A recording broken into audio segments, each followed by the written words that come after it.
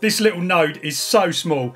This is the Heltec T114. If you haven't seen the last video I did introducing this and my quick kind of run down of this new device from Heltec, go check that out. But today what we're going to do, a few people have been asking what the power consumption of this little device is. So we're going to do some tests, just simple bench tests today, and we'll find out exactly what the answer to that question is. But you can already see that I'm running it on this tiny little battery here, and it's been running a while, so the consumption's got to be pretty low. Right, so this is my little test setup that I'm going to use to test the power consumption of the Heltec T114. So I've just got this little one-cell lithium polymer battery, which we would normally use to power nodes. Very low power. This is beeping.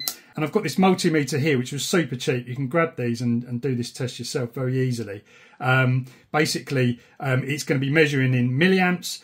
This one actually goes up to, this will actually do 10 amps DC, which is quite good for a small, cheap multimeter these days. But we've got it set to milliamps because these things draw, you know, not very much current at all. So we've got this all set up and the wire is interrupted here so we can measure current. So if I take the Heltec T114, I've literally unplugged that little battery that I showed you before on the back there, because we want to be powering it from this one down here. And if we plug this in, being careful to obviously not break anything, because these are super little flimsy little connectors. So it's starting to boot up. You can see 2 milliamps here, and then it's going to go up, and it should probably go up quite high for a little while as the device boots up and does its stuff.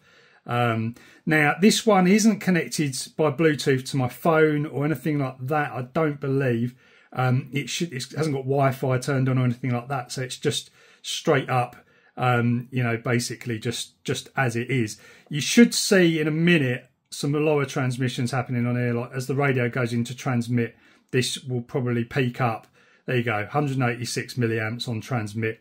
You know, it does that so briefly that. Now, obviously we've got the screen on at the moment. There's another beacon there, so obviously you've got the screen on here with the LED behind the backlight, this little flashing LED, which is probably not taking a huge amount, but there's generally some stuff going on here at the moment. See, there's a message been received and everything else. So you'd expect this to fall quite a bit as the device settles down after first boot and everything else. Look, there you go, 9 milliamps, and then it's peaking up. I'm not sure what this is here. I've seen this before, but it kind of flicks between 9 and 15 for a bit. I'm not sure exactly what it's doing, but it should settle around 9. I've seen around 9 before, which is pretty low. I mean, when you compare this to the previous Heltec, which I'll show you in a minute, it is incredibly low, just for like an idle current. So there you go, like 9 milliamps. So I'm going to check my phone to make sure it's definitely not connected by Bluetooth. Right, so we weren't connected by Bluetooth, but we are now, and it's made absolutely no difference. Bluetooth is so low energy anyway, so it hasn't really made any difference to that. I'm actually going to turn Bluetooth off now completely on the device and see if that actually reduces the idle current down. Right, so I've just turned Bluetooth off and we're doing a reboot, so we'll have to let it settle again. But yeah, I don't know, I've not done this before, so I don't know if Bluetooth's actually gonna, if you do disable Bluetooth in the firmware, does it actually kind of reduce the sort of idle current? So just wait for that to settle and wait for the display to go off. Right, so it's just sort of settling now. Yeah, it's come down a bit without Bluetooth on. I mean, you know, you're talking about what, 0.3 of a milliamp. I mean, it's an insignificant amount really, probably, but you know, it does make a little bit of difference if you're just trying to squeeze as much out of this as possible. Of course, you know, if you are, that was a message that just come through on the T-Deck, and obviously it's woken this up as well, so your current has gone up now. This is in client mute mode as well, so it's not doing a lot of transmitting, so it's just going to sort of do its occasional beacons, and then you know, if you send a text message out. So that is, you know, you can get these devices to last for such a long time in client mute mode. You know, if they're not just repeating everything, they're coming out and causing congestion on the mesh. They're actually, you know, saving a lot of energy as well. Another message has just come through on long fast as well, so it's just, you know, keeping this thing awake. That's another thing, of course. If your mesh is really busy, you know, that's going to affect power consumption as well, versus, you know, if it's really quiet and there's not that many packets flying around, then you know you are going to find that the power consumption is very low. But you know, 20 milliamps is pretty low. If you disable the OLED display, then it's obviously not going to you know, the current's not going to go up every time you get a message. So you know, and also if you get the device without the screen, it's probably the best option for having sort of like a remote solar powered node. Anyway, you just don't need the screen sitting there. It's just an added thing that's just going to draw more power. Okay, so shall we compare it to the OG Heltec then, the LoRa 32V3, and see what the difference is there? So we're about 9 milliamps idle with no Bluetooth on, and we'll just disconnect that. And obviously we need to attach an antenna really to this V3. Now this is on the same firmware as well, so, or you know, virtually the same firmware, because obviously different firmwares can you know, you get power optimizations, things like that. So let's start it up. I mean, look at that, 43 milliamps going up to 108 as it's booting and sitting there. So yeah, insanely different. That's the difference between sort of ESP32 and NRF52. You know, it's crazy, really. Obviously, you've got the OLED screen on there as well, but we'll wait for that to settle, and we'll see what that kind of settles at. You know, if you add another 180 to getting an overload when it transmits, madness. Okay, so I've just swapped over the inputs on this multimeter because it was too much for the 250 milliamps when it was transmitting. It's also in client mute now as well, so it's not transmitting as much. The OLED screen was off. It's just turned back on, I think, because we just got, I don't know, that's not a new message. Something's chinked through there. But yeah, anyway, I've got that set to 30 seconds timeout, so that should turn off. But you can see we're above 100 milliamps. It's just, you know, massively different. You know, huge amount. OLED's just turned off then, and it's gone down a few milliamps. But yeah, you're not getting the other side of 100 easily. I will turn Bluetooth off because I was using it for the settings. So let me just try and turn Bluetooth off, and we'll see if that goes down any further.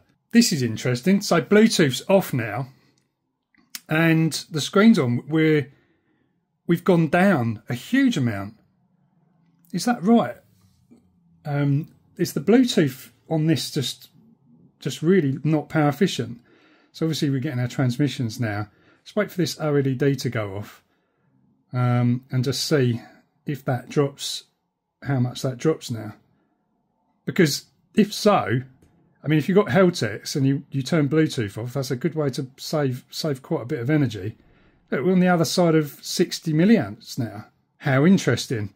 So, I mean, I don't know if Wi-Fi does the same thing. I'm not going to bother trying it, but it looks like these ESP32s, the Wi-Fi, the integrated Wi-Fi and Bluetooth, or integrated Bluetooth at least, is quite bad on the current, because we can get this right down now to 59. I mean, it's still nowhere near the T114, but it is pretty. It's made quite a bit of difference there. So yeah, that's pretty interesting. I've not tested that before, believe it or not.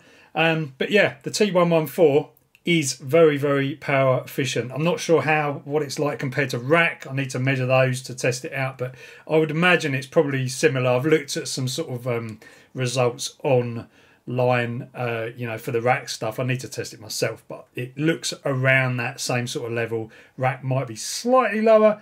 I don't know, but don't quote me on that. But yeah, anyway, this would run on quite a small solar panel based on that. So that's what we will be trying, because there is a solar panel input on the back of here.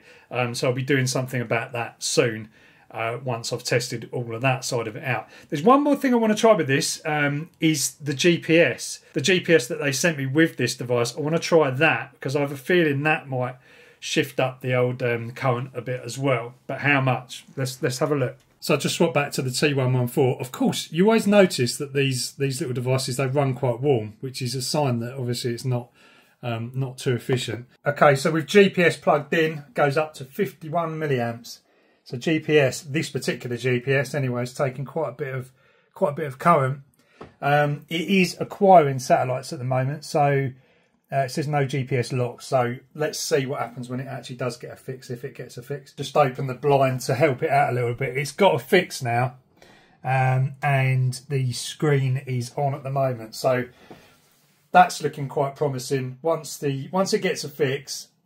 So that's the thing, if you've got it in your pocket, I don't know how this firmware is sort of configured to deal with that, but if it's just going to be sitting there searching for a fix, it's going to be drawing quite a bit of current. But hopefully once this screen turns off, I'm pretty sure I've seen on the T-Deck firmware what it does with the GPS. I mean, I'm using a GNSS GPS on my my one. There you go, it's going down to, yeah, it's quite low now. So yeah, on the T-Deck one, it basically just periodically checks, and it obviously doesn't just sit there all the time trying to get a fix. It will periodically check. See, look, it's gone up again now. So is that just checking? Is that just sort of firing the GPS up? Obviously, if you're watching, you work on the firmware, let me know. It'd be quite interesting to know how this is working. So there you go then, guys. I hope you found this one interesting. I should probably do the other devices as well. And also bear in mind that this is with no power optimization or any kind of, you know, deep sleep settings or anything like that turned on. There are some power saving options in the Meshtastic firmware that you can turn on, but I haven't touched this, so I don't really know what I'm doing there. So I would need to investigate that further if I was going to sort of check that out. But I'm just basically going on stock settings, which is probably what most people will be doing to start with. So yeah, let me know in the comments if you've tried other stuff out and what you've found with these devices. You know, this information sort of wasn't really generally out there. I had to dig around and find the power consumption for the rack stuff. I know that they run for ages if you stick a battery on them and just leave them up a hill somewhere. They generally tend to work really well. And obviously the solar panels, the very small solar panels, can power these devices for a very, very long time. We've known this for ages, but to actually see the numbers is really interesting. Anyway, guys, that's it for this one. Catch you next time.